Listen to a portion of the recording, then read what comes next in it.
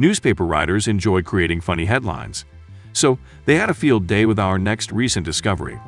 When a farmer found enormous armadillo shells on his land in Buenos Aires, Argentina in February 2020, some of the first experts to arrive at the scene told the press that these shells were about the same size as a Volkswagen Beetle. That was enough for the media to nickname them armadillos. We have to admit that's a good pun.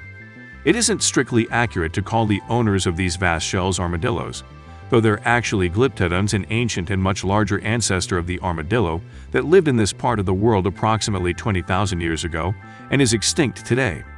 It's rare to find physical evidence of their existence, but these Argentinian examples have survived the passing of the year so well because they became deeply embedded in a muddy riverbed. Now they've been found though, and they may outlast much longer.